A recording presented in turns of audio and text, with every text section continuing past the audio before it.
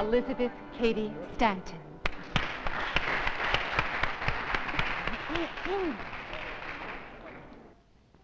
The history of mankind is a history of repeated injuries and usurpations on the part of man toward woman, having in direct object the establishment of an absolute tyranny over her.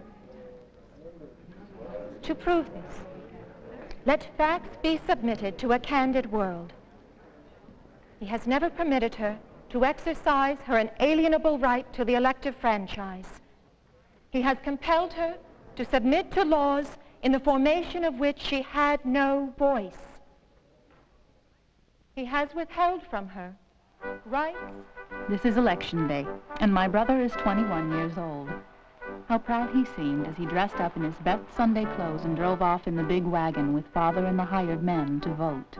I turned to Mary and I said, "Wouldn't you like to vote as well as Oliver? Don't you and I love the country just as well as he, and doesn't the country need our ballots?" Then she looked scared, but answered, "Of course we do, and of course we ought, but don't you go ahead and say so, for then we would be called strong-minded." He has taken from her all right in property, even to the wages she earns. He has made her morally. I have earned enough to school me a while, and have I not a right to do so?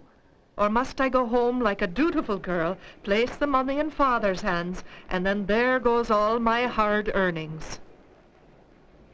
In the covenant of marriage, she is compelled to promise obedience to her husband, he becoming to all intents and purposes her master.